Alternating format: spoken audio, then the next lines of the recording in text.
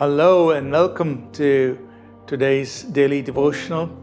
It's always our joy to be able to spend these few moments with you. This week we're talking about healing after abuse or trauma and just sharing a few simple insights from the Word of God, things that we could go to in the Word and how we can connect with God to receive healing for what we may have experienced in life. One of the challenges that we face if we've gone through abuse or trauma is that our inner person, our identity, our thoughts about our own self, who we are, what we're able to do, what we're able to accomplish, our potential, our self-esteem, our self-confidence, all of these things could be totally destroyed because of the abuse or the trauma that we've gone through. And so one of the things we need to do is to rebuild our identity. And the best way to do that is to root ourselves in our identity in Christ. The Bible tells us in 2 Corinthians 5 and verse 17, if anyone is in Christ, he is a new creation. All things have passed away.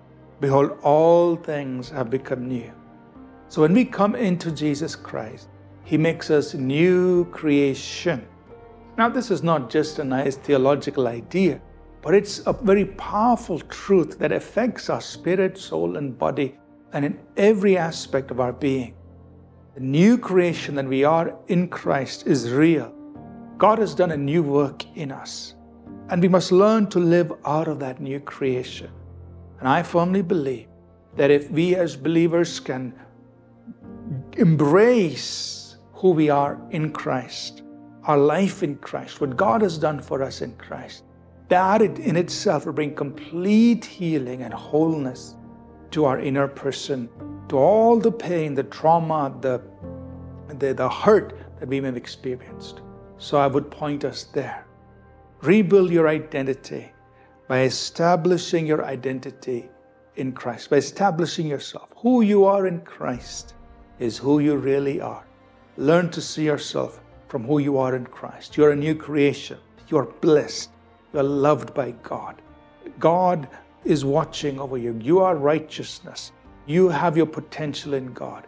In Christ, you can do all things. You're more than a conqueror. You're loved by God. God is your Father, and there's so much more.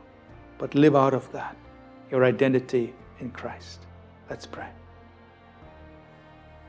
Father, we thank you for what you've done for us by bringing us into Christ and giving us this life in Christ and this identity in Christ.